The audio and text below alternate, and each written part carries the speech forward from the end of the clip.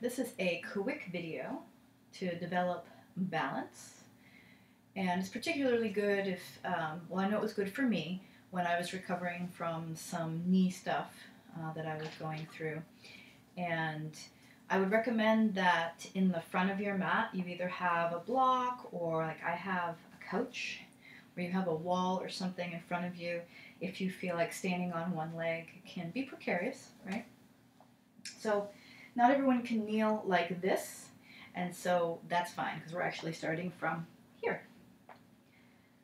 You can have your knees a little wide if you want. And as we go further into the sequence and you go to step forward, feel free to step forward and have a slight turnout to the hip, knees, and toes, like a little one, okay? And if you can't get comfortable unless your toes are way the heck turned out, then just make sure your knees are kind of riding and tracking in that area too, and that you try a little bit different directions as you go. So we'll start with the left leg, because we usually start with the right. And as you breathe here, you can take your hands to your belly, and then use your next comfortable exhale to step forward. Now this is where the blocks might come in handy, so you might have them with you. And as you step forward, you need to try to do so with some sort of control. That might be challenging, which is fine. So if you tried that and you need those blocks, go and grab them, or have a wall next to you. And we'll lean forward just enough to rest the torso and curl the back toe under.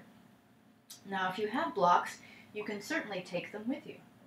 So taking a breath or two here. When you inhale, the belly hits the leg. When you exhale, pull the belly off of the leg. Just do that a couple of times. Try to press into the front heel. Maybe every time you exhale and the belly comes off the leg, you lift the back knee a little bit. It really is going to depend on your baseline strength. Next time you exhale, pull your belly off your leg, lift your back knee, and step forward. You can be quick.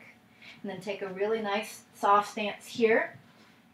Hands on blocks in front of you might be a really good idea. When I say soft, I mean knees are bent, knees are wide, and you're allowing yourself to relax your head.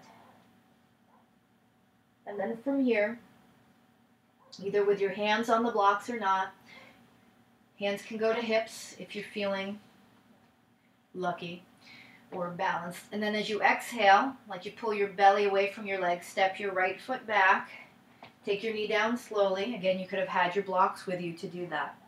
All right, so I'll demonstrate this with the blocks. So you may or may not need the blocks to pull that back knee in. It's totally fine. And then next time we exhale, we'll kind of lift up and hug, and we'll take the right foot forward. Blocks could have been handy there. Coming in, curling the back toe, taking a breath or two with or without hand support. Every time you exhale, you want to curl the belly muscles off the leg. And then next time you feel comfortable, you can lift the belly muscles, lift the back knee, and then step forward real quick or slow. And then take another ragdoll. If you're feeling a little heavy in the sinuses or you don't want to go forward, you can always take your hands. That feels more comfortable. A little bend in the knees is always good. Good. All right, so we'll take that back down. If we take the blocks, use them by the feet. Step the left leg back. Let the back knee come down. You could have no hand support. And then as you come back, you might need the hand support again. Okay, so we're going to do that again. If you find that you would rather have a wall next to you, you're welcome to move your mat. You've got time. All right, so we'll do the left leg forward. We'll lean forward, curl the back toe, inhale. And then as you exhale, either with the blocks or not, reach forward, draw the belly off the leg, lift the back leg this time. It doesn't have to be as high as mine. I'm just an example. I'm not like a protege. And then we'll step forward and find a chair pose. Take a breath or two. You can take your genie arms. These are my favorite because it helps with most shoulder issues. And then as you exhale, you can press your feet down and stand up. Look, I have no head. Okay, and then we'll come back down to chair.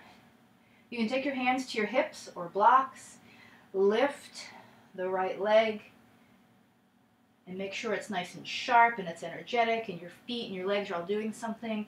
Step back, take a breath or two, and then as you exhale, draw the belly in, back knee comes down, find your kneeling. Your choice as to whether you use a little support. Don't be afraid to ask for support, especially from inanimate objects. That's what they're there for. And we'll do the other side. Taking a moment or two. And then as you exhale, let's lift through the breath, right foot forward. You can take your blocks with you anywhere you want to go. Inhale, curl the back toe.